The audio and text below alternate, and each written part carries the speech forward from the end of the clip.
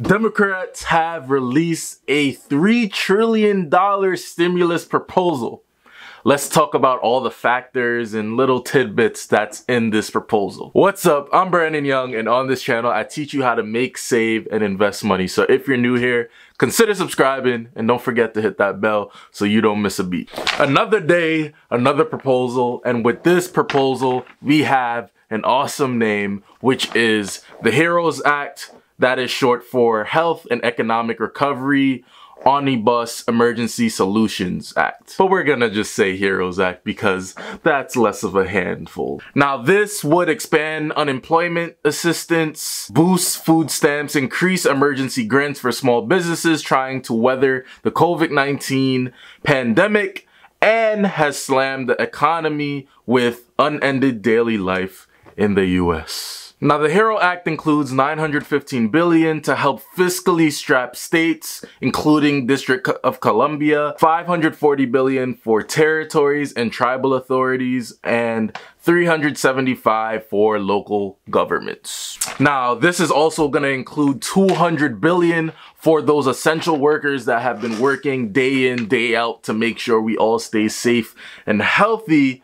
This would be able to help them provide hazard pay to them for our frontline healthcare workers. So that is a good thing for our healthcare workers because you guys definitely need to be paid. $75 billion to beef up testing and contact testing. So for all those tests to ensure that we know whether we are infected or not, this is going to help with our testing because the sooner that you know is the quicker you can get all fixed up. Part where you're all waiting for, how much are we gonna get paid from this proposal? I wanna know, I wanna know, I wanna know. Well guys, the second round of economic impact payments of $1,200 per family member, which would be $6,000 per household. So with this one, they're kind of trying to do each one of the family members get a $1,200 check, which is kind of a little similar to the first one because we're getting that same $1,200, but they're kind of putting a cap at $6,000 per household. A little better than the actual first one that we got because the $1,200 check would pretty much go out to individuals and $2,400 for married people, and they would get an extra $500, but for each one of those children a part of that household, they would get a $1,200 check as well. But in a sense, if you think about it, $6,000 per household, how long do you think this pandemic is going to last?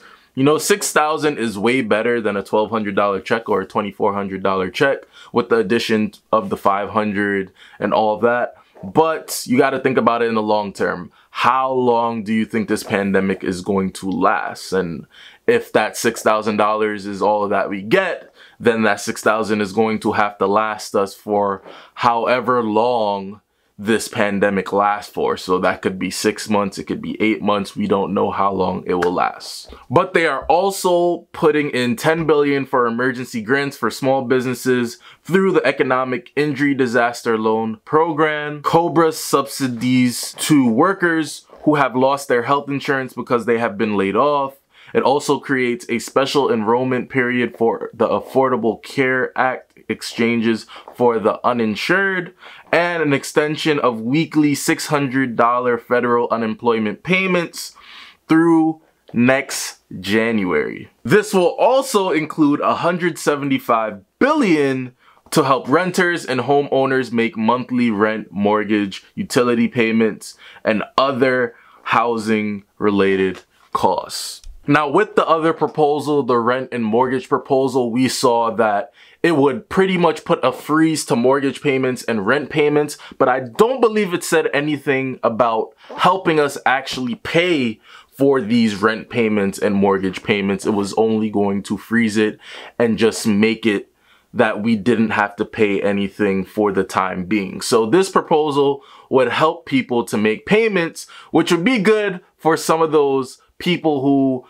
own buildings and they have rental properties who haven't got any kind of income coming in from these properties, as well as some renters that need that help to pay because they lost their job and they don't really have any actual way to pay. So they would get to pay some type of amount because, you know, paying some amount is better than paying nothing. Now, this proposal has been the biggest one that we have seen thus far, and they'll be making a decision on it on Friday. But what do you think about this proposal? Do you like it? Do you not like it? Let me know in the comments section below.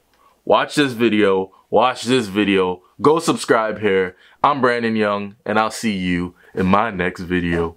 Peace.